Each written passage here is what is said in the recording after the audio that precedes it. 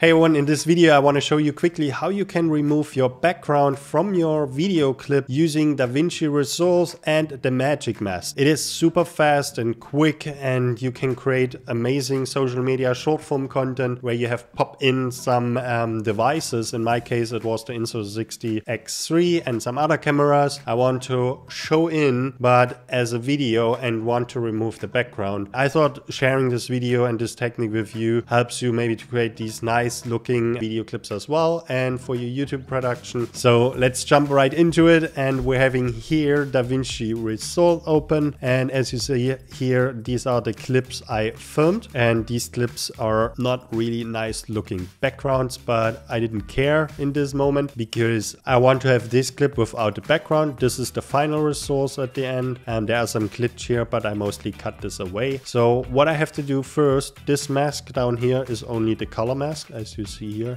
This is the color mask. So all you have to do now is go into the color page first, then you color correct your footage. Once you have done it, you go into the node section here, right click, then add alpha output. So you have this alpha output channel which is blue, and then you connect a line to the alpha output channel here. So now they are connected. What you have to do next is you go to Magic Mask, to the symbol here. Make sure to select this icon. This is more for person, but I use always the first one. And then first things first is toggle this on. Once this is on, you go to the plus and the minus. What it does is like you say like with the plus, this is what you want to show, what you want to mask. So now what you see here, it is red. This is only what you see when you have the mask on. So you see already it's like cutting out really well. So what do you have to do next with the minus? You say like all this stuff, don't put this in my mask. So once you have this done, you have this in the middle frame, which I recommend. You can choose the quality fast, which is very fast to like render or track all these points. With better, it's more smoother edges. So I mostly go with fast first, then I check,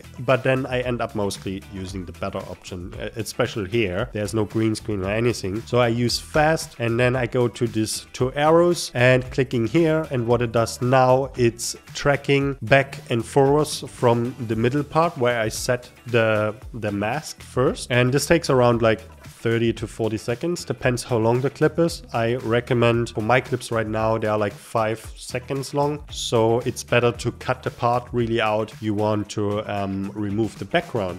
Or also you can use this technique to, for example here, you can remove the background and you put a text in from left to right, tracking, for example. So that's an easy way you can do. That's another tutorial I could do. If you want to know how to do this effect, let me know. But now as you see, we have everything tracked, and now I want to toggle this off, and what I see is my mask out camera, which is amazing. But now as you look closer, you have these white stuff around here. So I was playing around a lot. You can decrease everything how you remove the white outline, what you see here, more with these sliders here. The radius decreases a lot. It removes the white stuff, and that's pretty good. Like I go mostly with 2 or 3. That's totally enough. Next you can do to soften the edges that they're not so cut out a lot. You use denoise just a little bit, because the more you go over, you get these shadows here, and that's white again, and you don't want to have. So I go a little bit up, but even now it's like it's only on 1. So what you can do next with that is you can blur the radius. So you make the radius a bit softer, but even then the white comes back more. So once you see now that the denoise we put a little bit more up, now we have softer edges, but we have this white. To remove the white outlines a bit more, you go to black clip. With black clip, you can push even more in. And this is now we have soft edges, we have no white outline, and this looks super clean.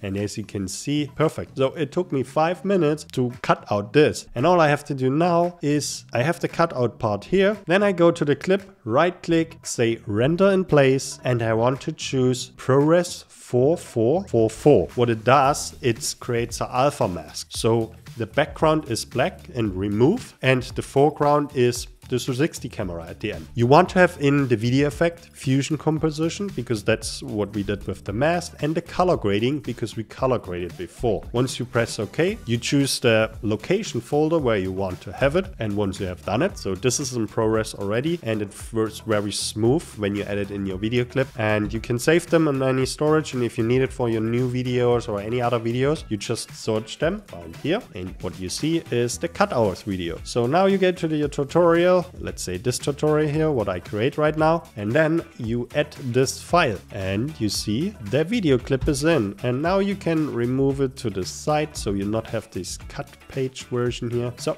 you can scale it up even a bit more, and when I say like, hey look, this is the camera, so I can smooth them in. So what I did here when I was filming it, I already went from left to the right into the frame. So basically you have a transition, and then you see it's like, hey, here, this is the camera you can use. I was like, how good is that? And especially if you create short form content, it is really engaging, and that takes you only 4 to 5 minutes, and you improve way more your video quality. So this way you can record these asset libraries with all your gear stuff you want to show, and then you have a way engaging theory you can show to your audience, especially for short form content in vertical, you know, all these engaging things where you like pop in so much stuff. So you can have it now in video, and it's super easy to create. I create right now a whole timeline where I have all these cutouts. For example, my iPad I cut out, cable stuff, and this is stuff I want to show in my tutorial, which you can see here where I talk about. So my favorite settings here is mostly go with the radius on 2 or 3.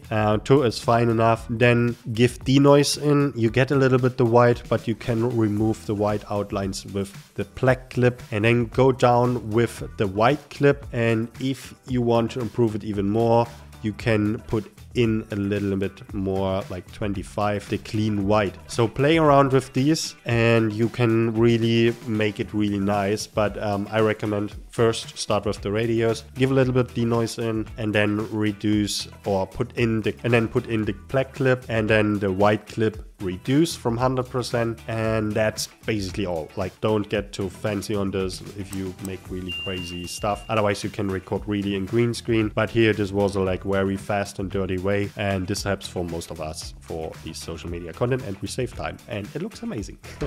So I hope you like it. Hope you enjoyed this video. If you want more of these types of tutorials in short, so let me know. I hope you learned how to use the magic mask in quick and make this amazing cutouts. And yeah, if you have any questions, please let me know in the comments down below. Don't forget to like and subscribe to see more future videos. And until then, stay creative, and see you in the next video.